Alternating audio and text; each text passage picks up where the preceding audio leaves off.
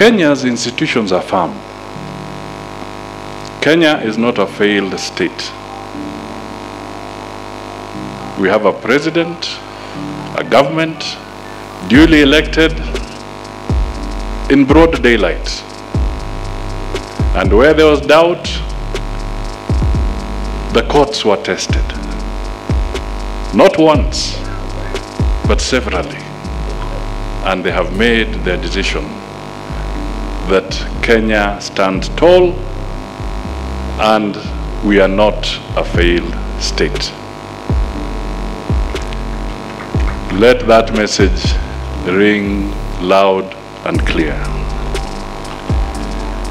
Your Excellency, the opposition are using simple tactics, maandamano, rushing to court with petitions, trying to externalize their losses at every corner.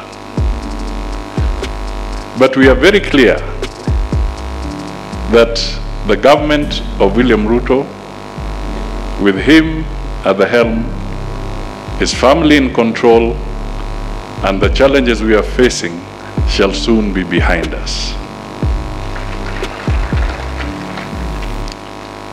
What is left really is people refusing to acknowledge the reality. I was asking Ndini Nyoro, what is jealousy? What is the word for jealousy in Kikuyu? Oiru. Oiru. So I put two and two together. He comes from Kiandutu. And I said, bishops, we should pray ama tuambia watu aterere enywe. Tambore kyako guru, turute ndutu ya orio.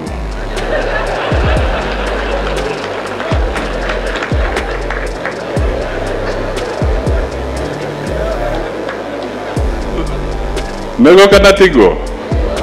Because what we need to do is just to help these people to come to terms that William Samoei Ruto, Rigathi, our leaders, and they must now get rid of this jigger of jealousy